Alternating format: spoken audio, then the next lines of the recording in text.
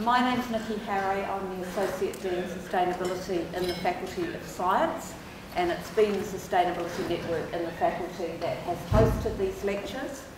As this is the last one, I'd just like to specifically mention Quentin Atkinson, who has really pulled together this series for us. If you've been to a few of them, you'll know that we've had multiple speakers from disciplines across the university, and it's been quite a thing to pull together.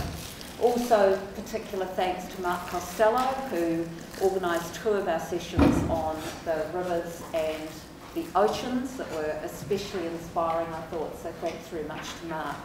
The other key organiser, James Wright from chemistry, I'm not quite sure if he's made it along today, but it is quite a big effort, so thank you very much to the three of you for your contribution. So I'm really delighted that today we're going to finish on an extremely positive note. I've been reassured by both of today's speakers. And the topic is Pathways to Active Inclusive Cities in 2030. And we have Alex McMillan, who got up at 5 AM, I think, in Dunedin this morning to be with us today. And she'll be talking with us about healthy transport futures that require an ordinary revolution. And after her, Robin Kearns, who will be talking about creating cities for children. I'll introduce them each individually as we go through. So, first of all, Alex. Alex McMillan is from the University of Otago. She's a public health physician and a senior lecturer in environmental health. And her interest in cities started as an orthopaedic registrar, where she was engaged in the very wasteful activities at the bottom of the road traffic injury cliff. However, she has spent the last decade on research and action aimed at shifting urban futures towards health, fairness and environmental sustainability. And she herself is a cyclist, so knows all about the issues at the coalface. So welcome, Alex.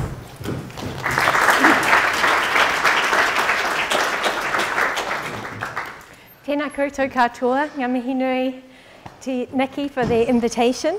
Nō Macmillan te iwi, ko Benbecula te Motiri, ko Macbeth te Tipuna Rangatira, nō Aotearoa me Ingarani me Tamaki Makaurau ahau, nō ko o te poti te kāinga e nai nei, o Alex McMillan tako ingoa. And I need to apologise, I'm a little bit bedraggled.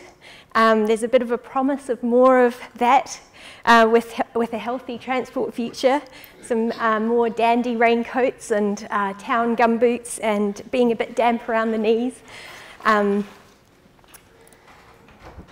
So I hope you're going to get that the ordinary bit and the revolution bit by the end of my talk.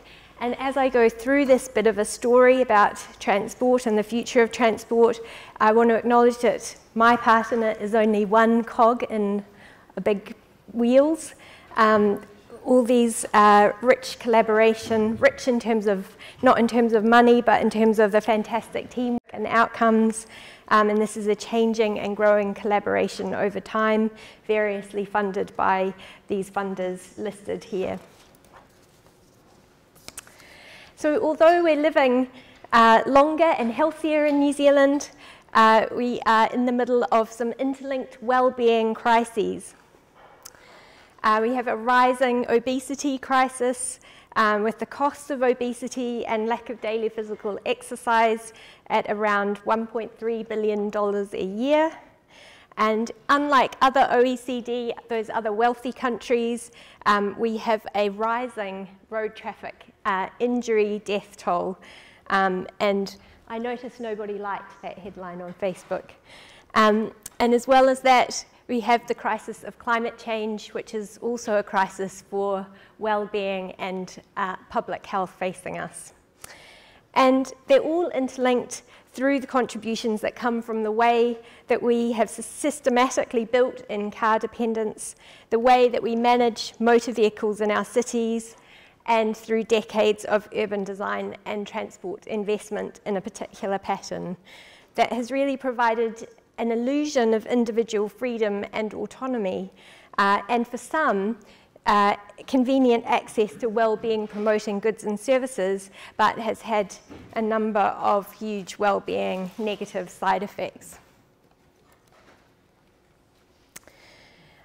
As well as the physical impacts, psychological and neurological disorders are now the biggest contributor to reduced health in New Zealand, things like depression, anxiety, and neurological diseases.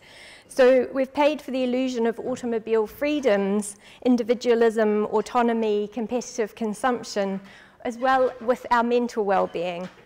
So things like social disconnection, stress, depression, and anxiety, but also disconnection from the natural world, from nature, birds, trees, and other natural supporters of our spiritual, cultural, and emotional well-being.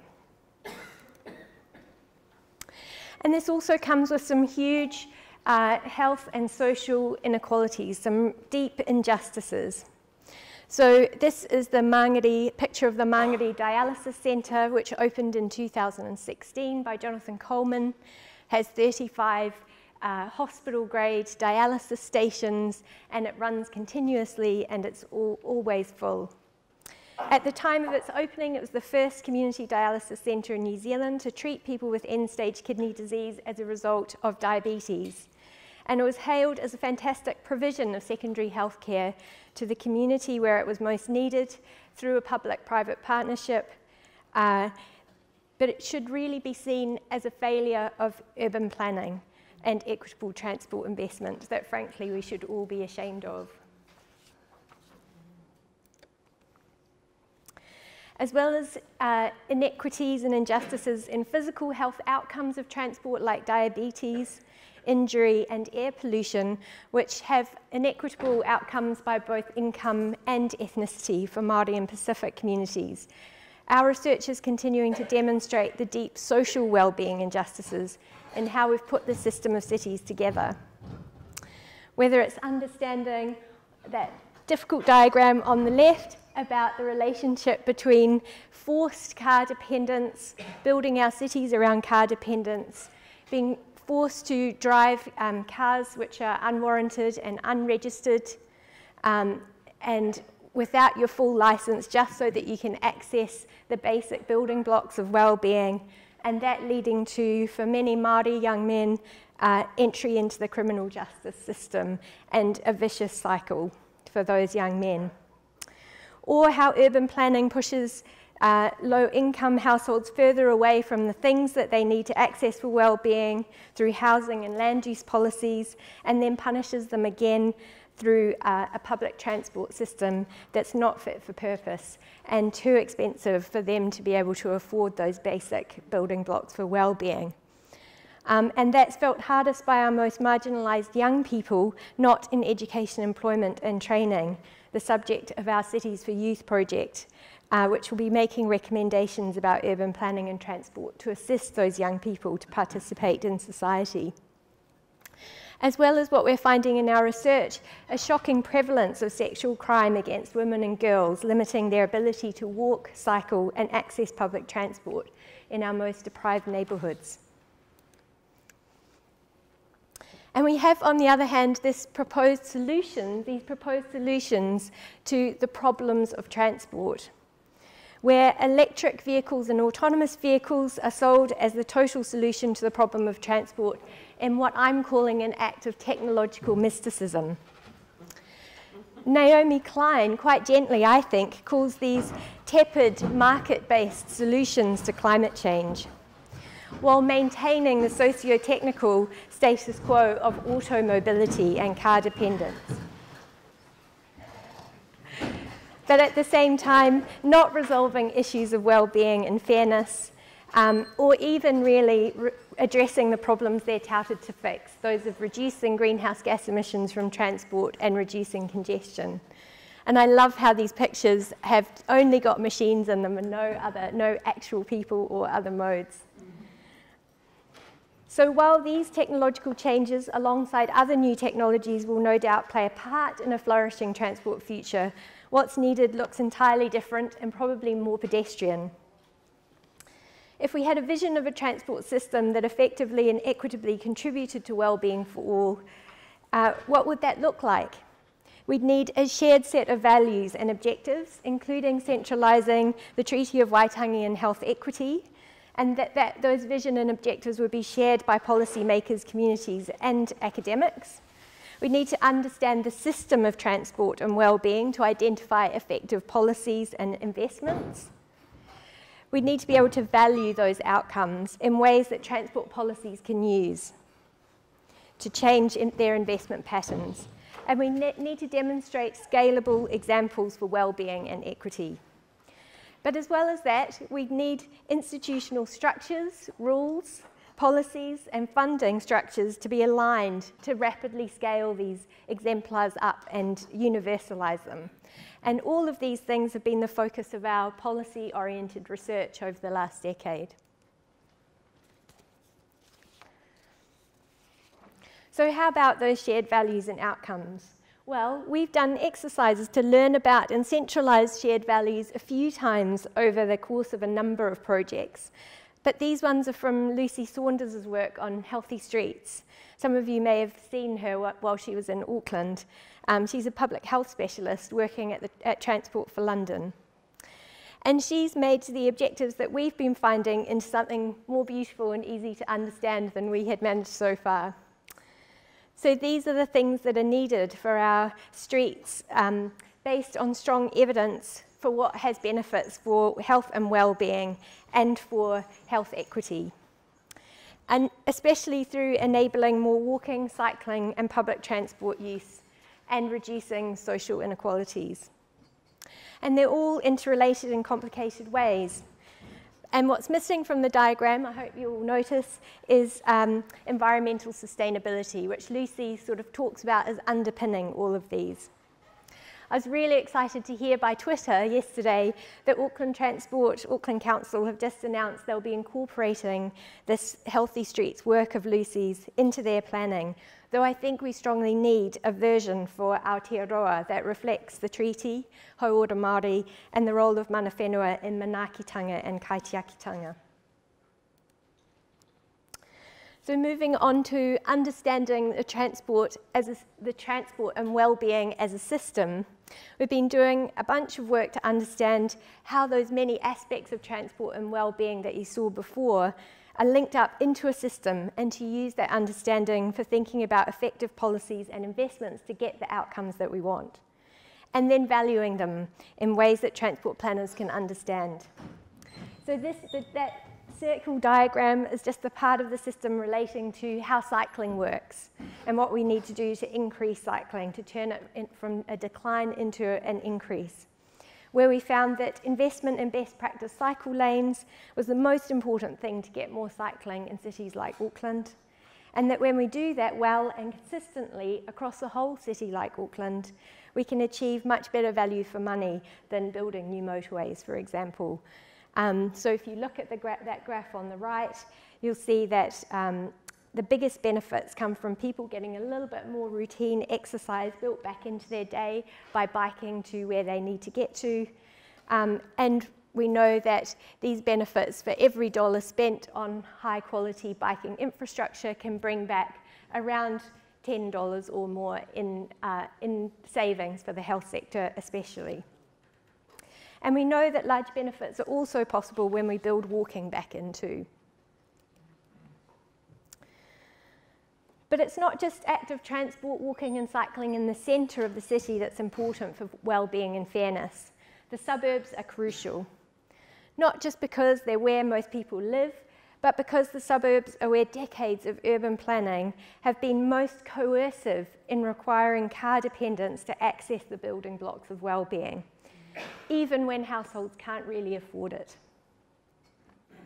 So using our understanding of the system that links well-being and transport and the relationships we've developed over time with transport planners, we developed this unique intervention study for well-being and equity called Te Aramua Future Streets, and some of you may have heard of that. It's based in Mangere in Auckland. So it's a co-design partnership between transport planners, the community of Māngere, and the research team to develop an intervention to prioritise walking and cycling that brings together placemaking and infrastructure engineering designs and incorporates Indigenous tiaranga principles for landscape design. And it involved changes to streets and linear parks to prioritise what the community wanted, which was a sense of safety from crime, more walking and cycling to access the local places that people wanted to go, like the shopping centre, schools, and other education. And alongside the intervention that's been constructed by Auckland Transport and co-designed with Auckland Council and the community, we've been measuring a wide range of wellbeing outcomes, including things like physical activity, sense of social connection and sense of safety from crime, air pollution and greenhouse gas emissions, and road traffic injuries.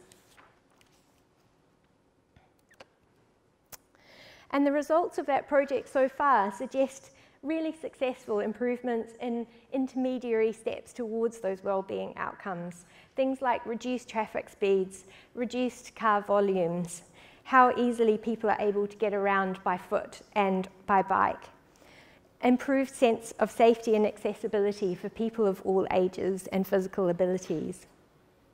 But as well as those intermediate outcomes, and we're still analysing some of the wellbeing outcomes, we've managed to achieve changes to the way that Auckland Transport and Auckland Council do the business of things that don't look like business as usual, and engage communities in suburb level change for better walking and cycling. And excitingly, the new Associate Minister of Transport and the Associate Minister of Health and Minister for Women, Julianne Denter, has announced that she wants to put this sort of future streets process and intervention all over key parts of South Auckland, which is really exciting. But there are still many challenges to meet in this kind of work, including how to rapidly upscale while continuing to engage deeply with communities, and especially how to address the ongoing fear of sexual violence experienced by women and girls in communities like Māngere.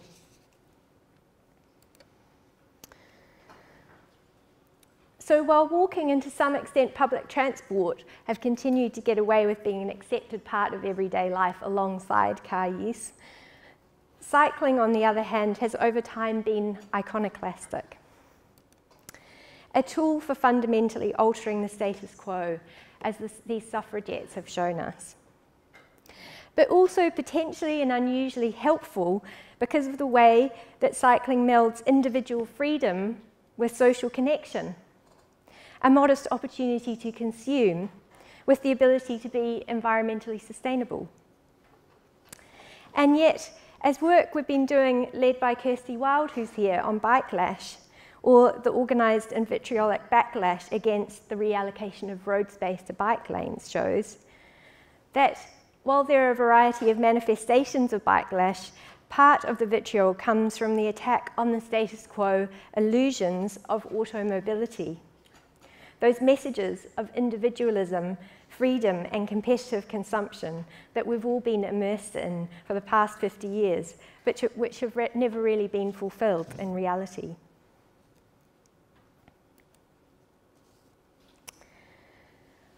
It's clear from what happened with the research that we've been doing that framing transport as a problem of well-being can speak across political divides around transport.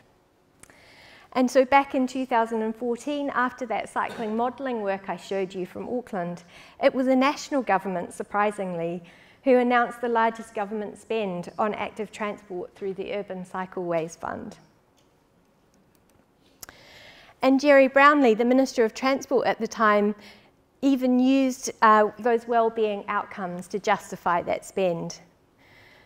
That commuting by bike has health benefits, and also as well as helping to take the pressure off the transport networks and relieve congestion.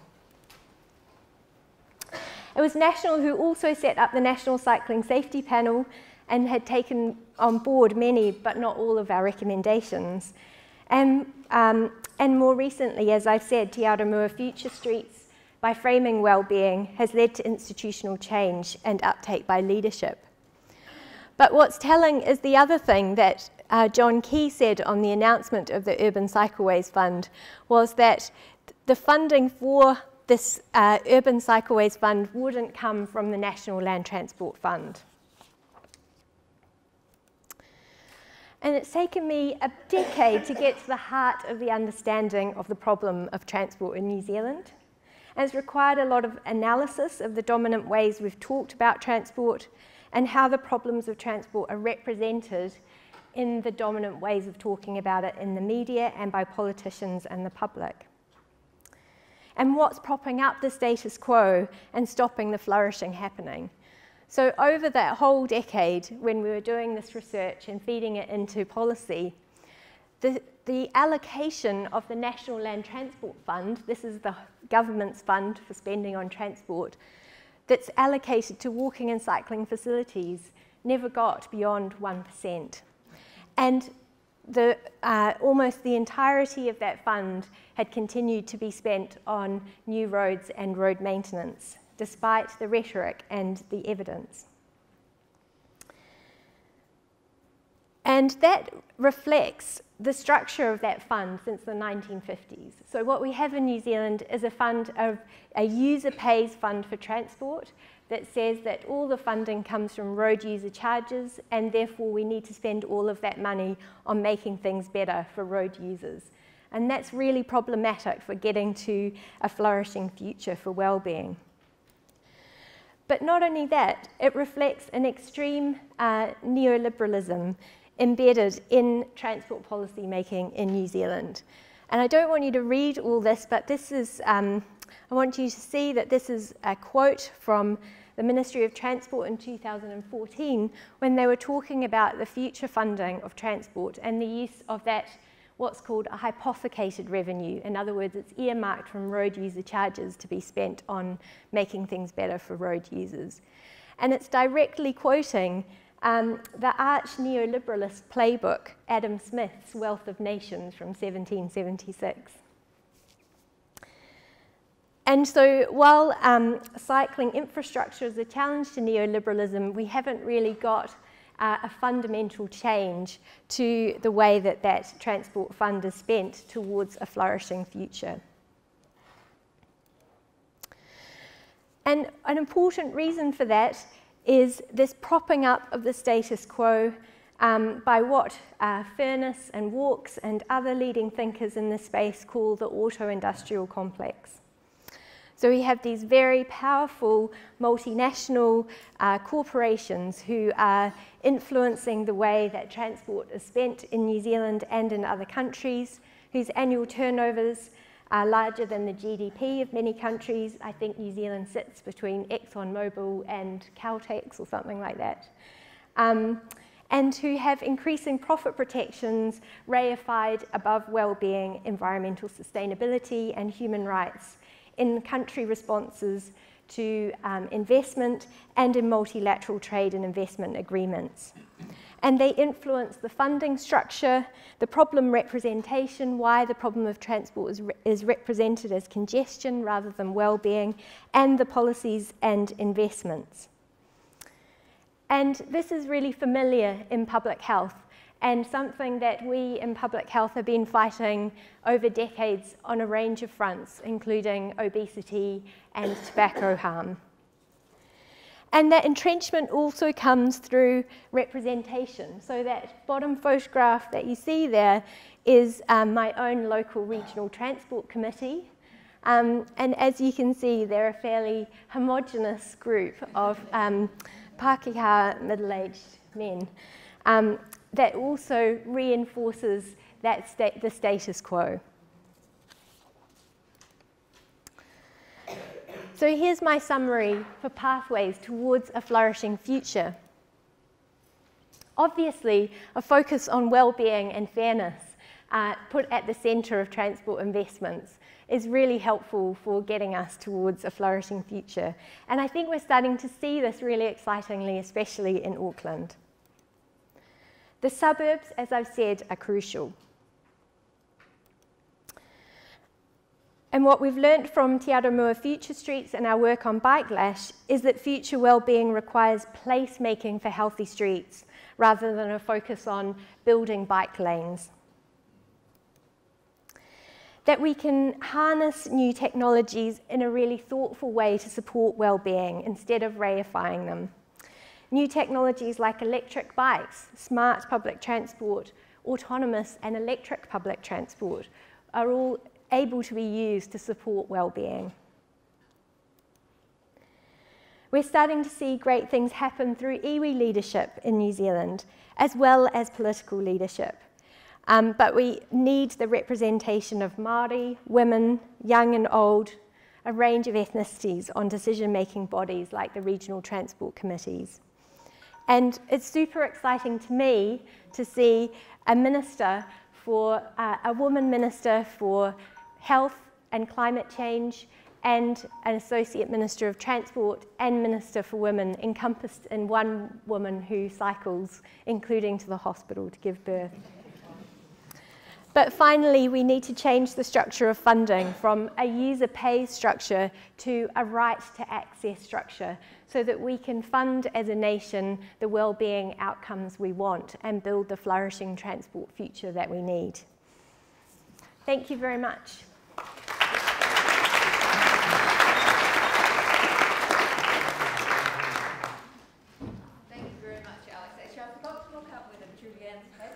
She had a son, yes. So we're going to take questions after both speakers. Welcome to the group that came in during that. It's great to have you along for this session on pathways to inclusive cities in 2030. So I'd like to now introduce Robin Kearns, who's going to talk about creating cities for children. And Robin is in our own school of environment.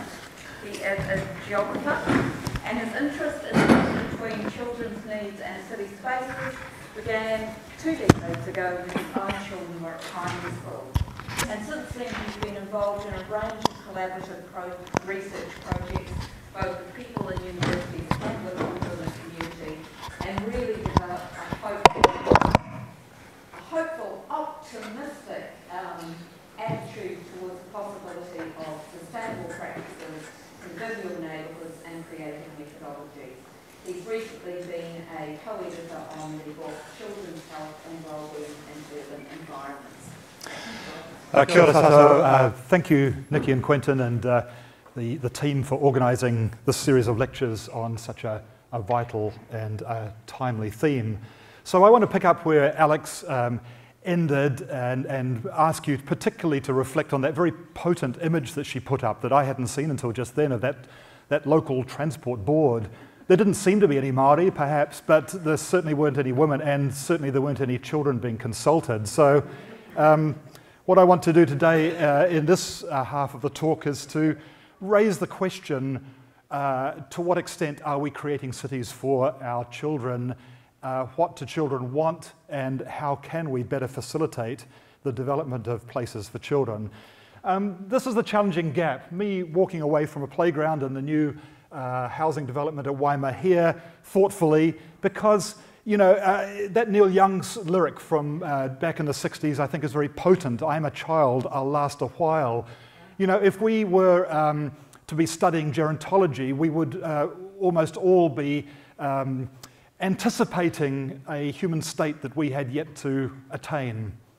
But we've all been children. The paradox really is, though, that although we've all been children, we forget what it is to be a child.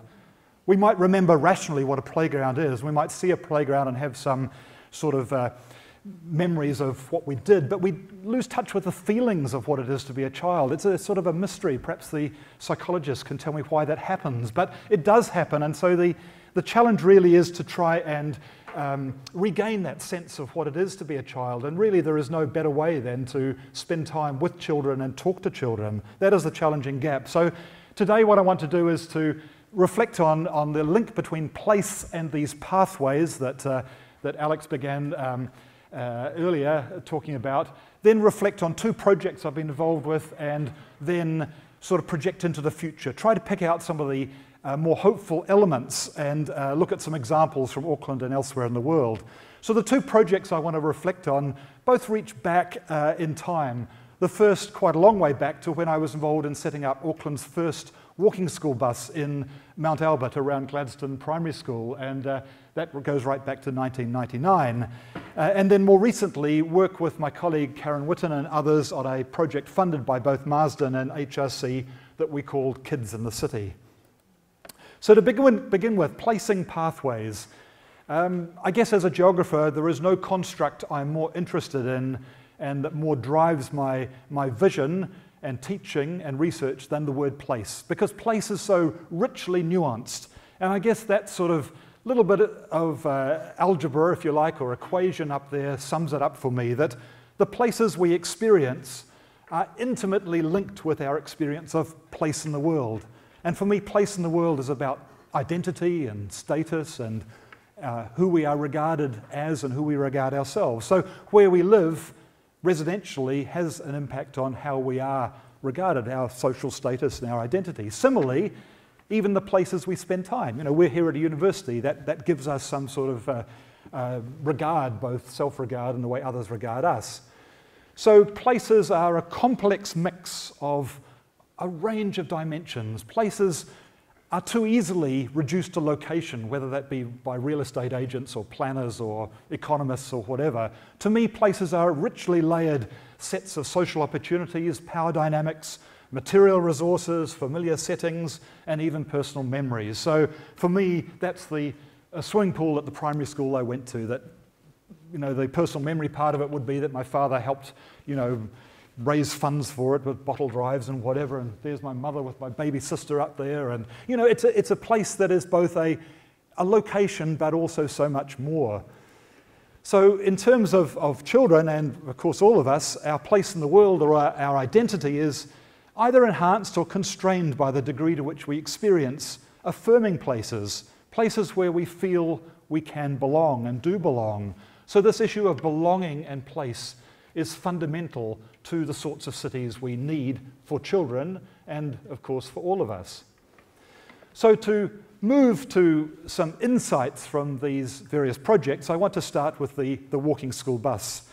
Now, I would imagine that intervention is so deeply embedded within the sort of mobility options available to parents and children in Auckland that it doesn't require detailed explanation, and that in itself is a great success and sort of source of satisfaction. Although I would note that the person who came up with the idea, David Enwick, does disown the idea now, saying it's become too institutionalised, and indeed really the ideal child-friendly city would not have walking school buses. Children would just walk anyway.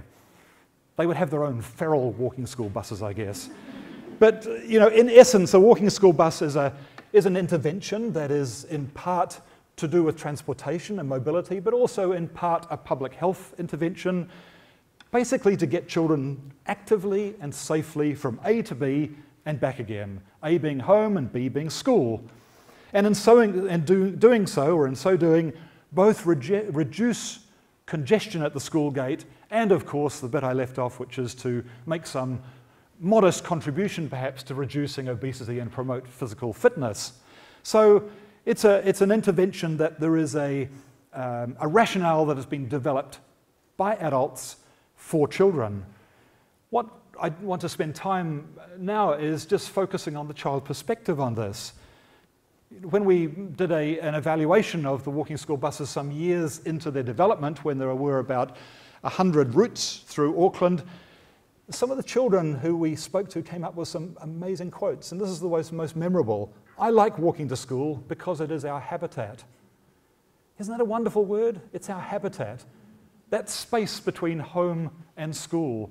The number of children who said they wanted to walk but were not allowed, partly because of safety reasons or because parents just found it more convenient to drop them off on the way to somewhere else. An entirely rational sort of approach to time management, I guess, but really taking from children that opportunity to know their local environment and enjoy their friends. Now, I did get my daughter's permission for this. She's now a postgraduate student at this university.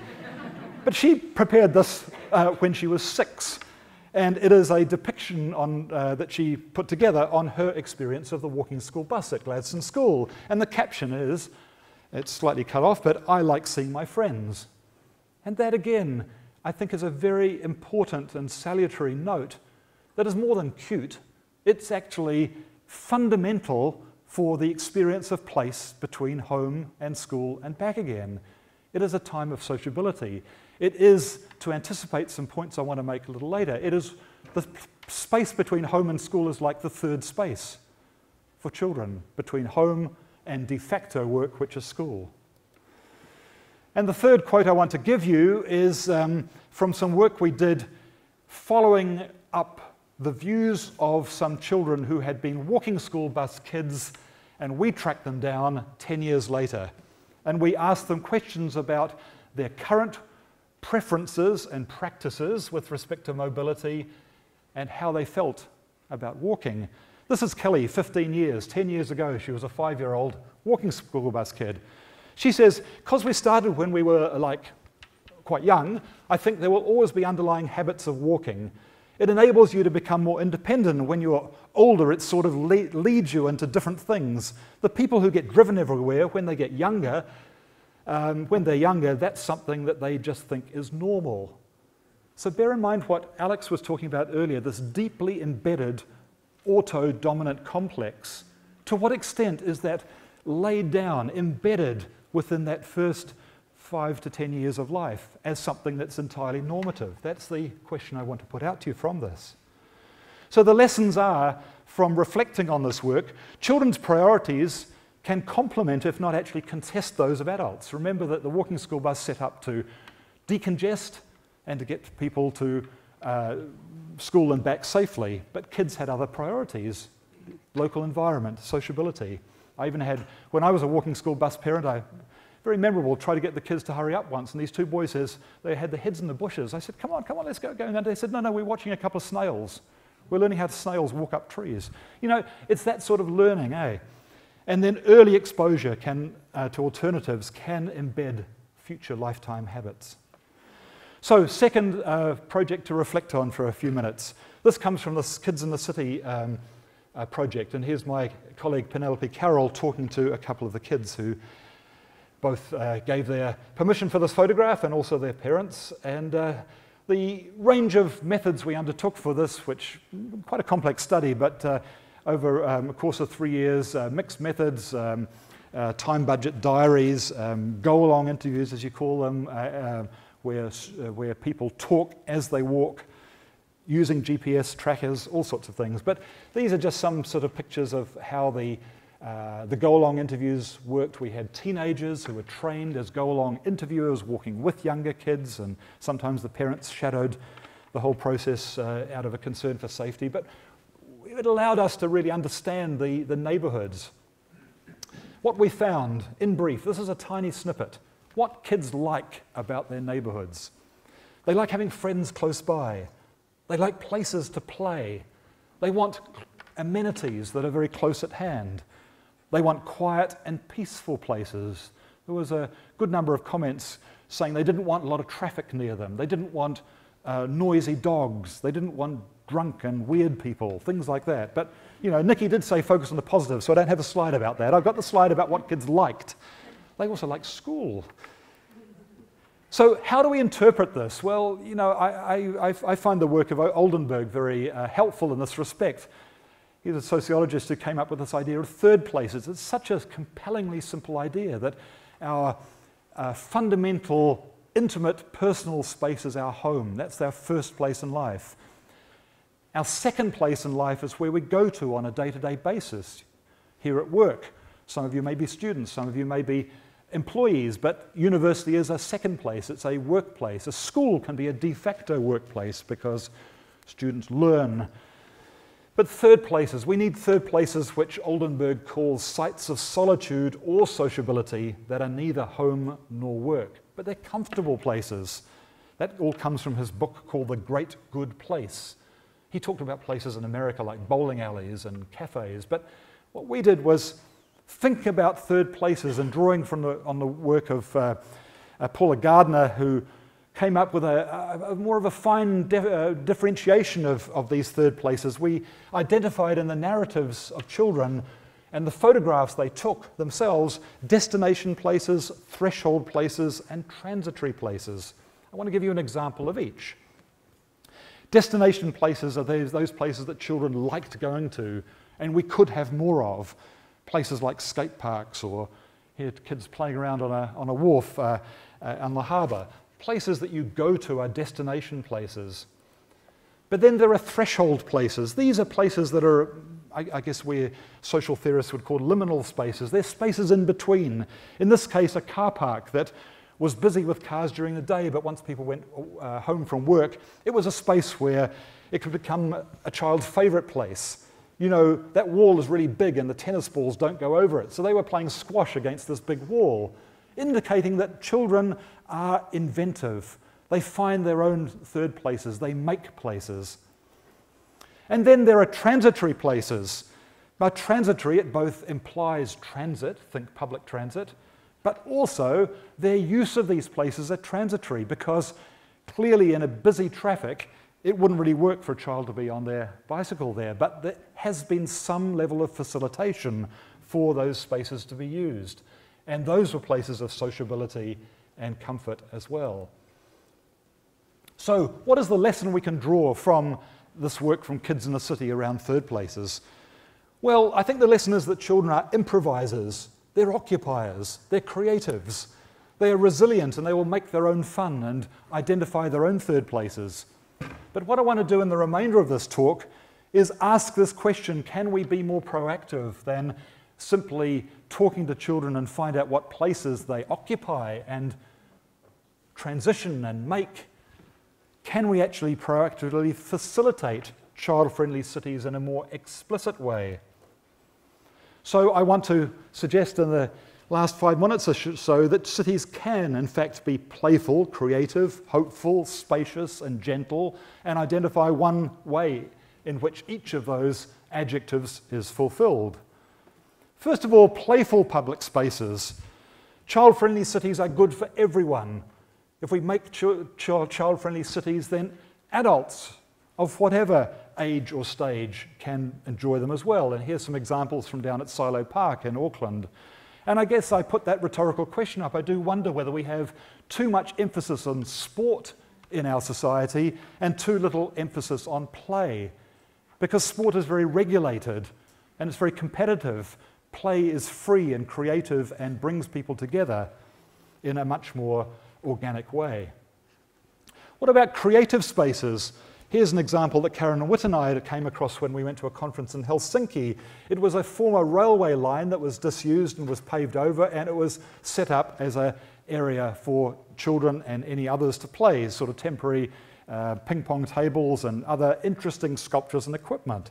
So creatively repurposing spaces in the city is a second way in which cities can be more child-friendly. Our third adjective is hopeful.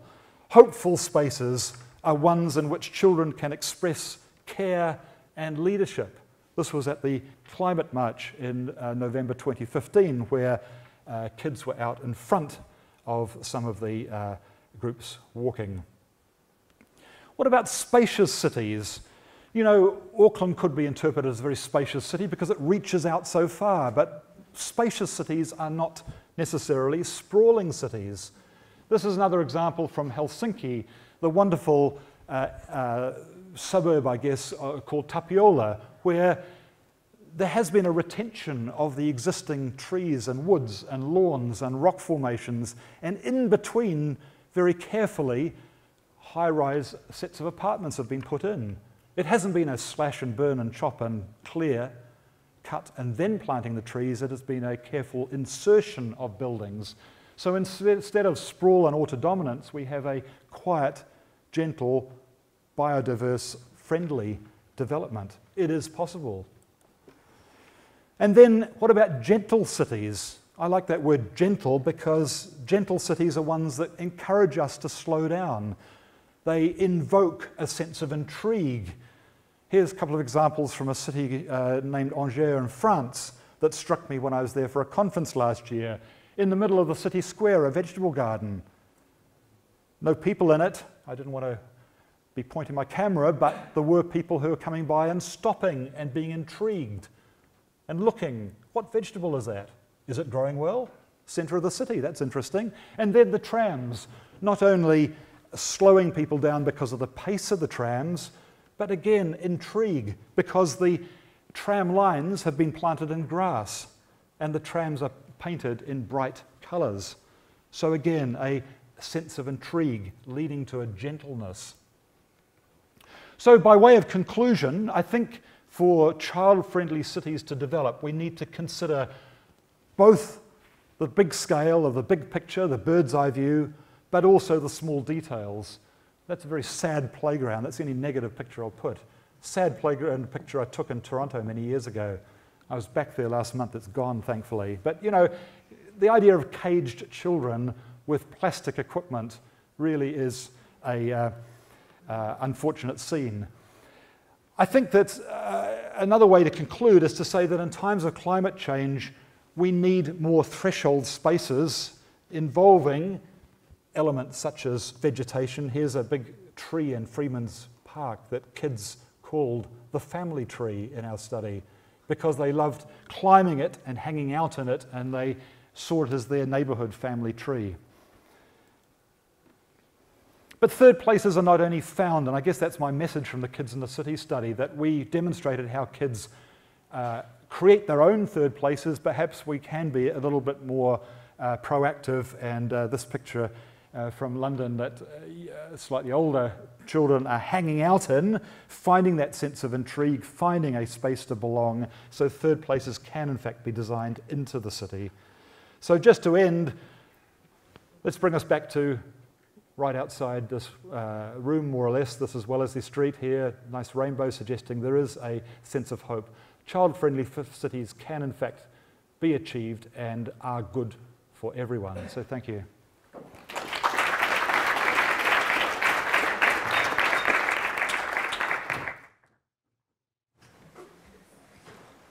Great. Thanks so much. That really optimistic ending and those amazing pictures. So we've now got 10 minutes for questions. So questions for either or both.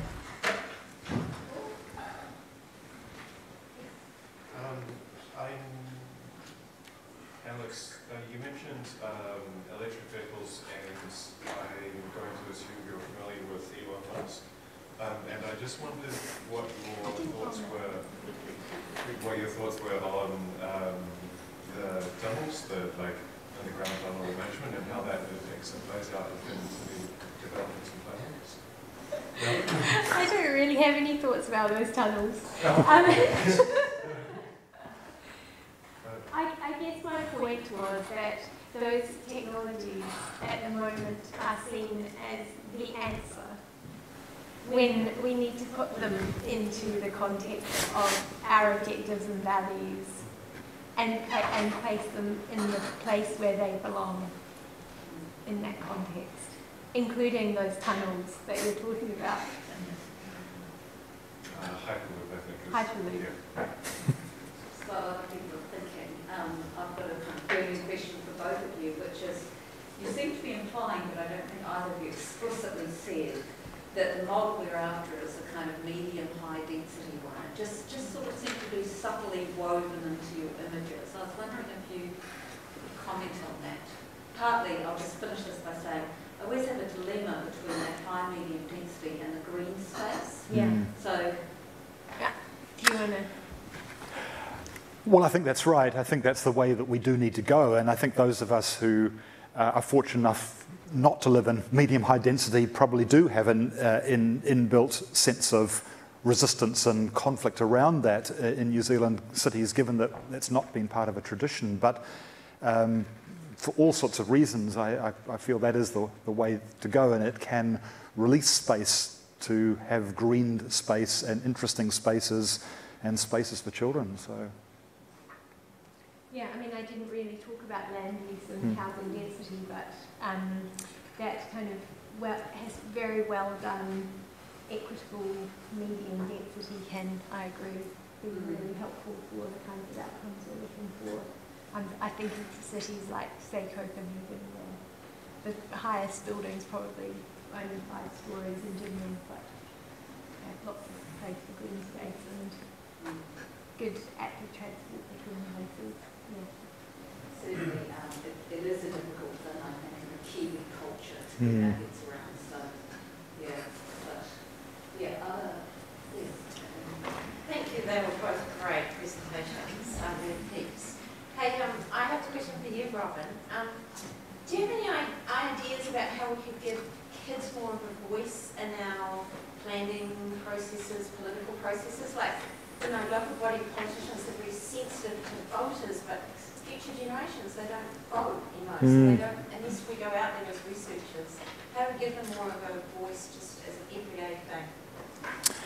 Well, I think the starting point is the curriculum in schools, and for all the contradictions that are embodied in the United States, I really think one of the things I greatly admire about America is that they have a subject called civics that's taught in schools, and so children learn how society works, they learn how the court system works, they learn how politics works, they learn how the voting system works, and it is challenging to sort of engage with children around some of the issues if there is no sort of classroom-based context for it. And so in some ways I would advocate curriculum change as a starting point to have a more engaged young population, but maybe that's a little bit too idealistic. I mean, I think there are perhaps more temporary ways to bring project-related issues into the classroom, and we've got enviro schools, we've got sort of having gardens in schools. Maybe there are ways to try and invite local board members into schools. Yeah, but I think that's a great question. Need to give that some more thought.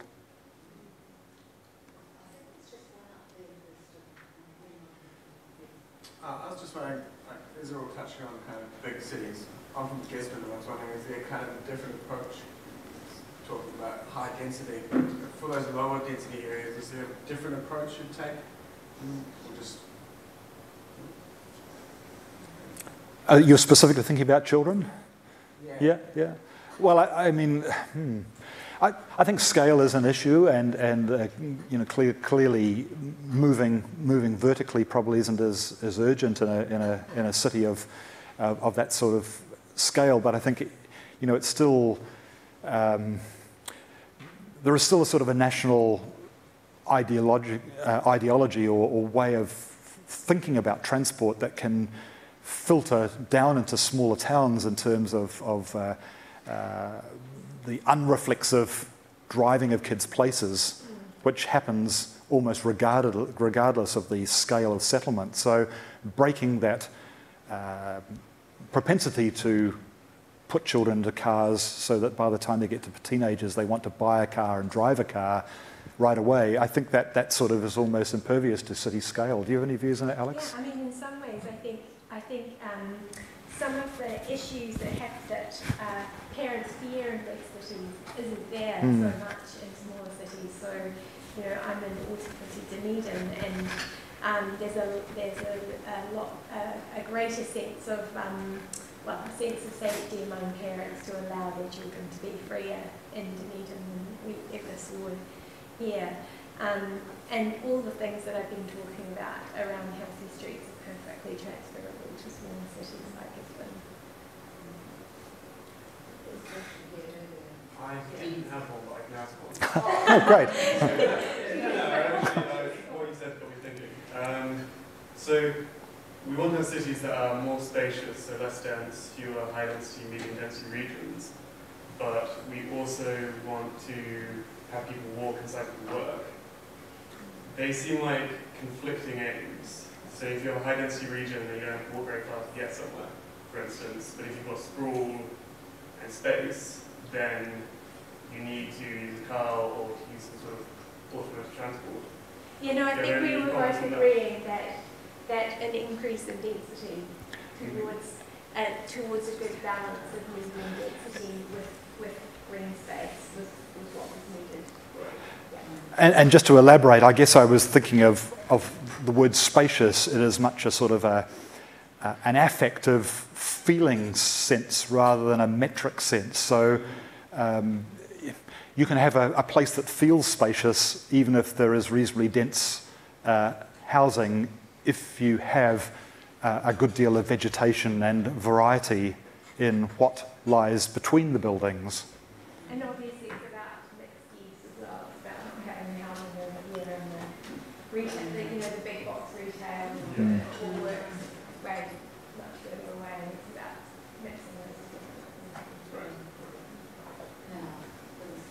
I just had a question about like involving children in, I guess, more than what you were saying, involving them in the consultation process, and if you have any experience of that, how, so there's certain suburbs in Auckland, for example, who are going to have mass developmental changes and they're consulting with community, but I'm not sure to what degree they're consulting with children about what they want, and I'm wondering if you've had some experience of that.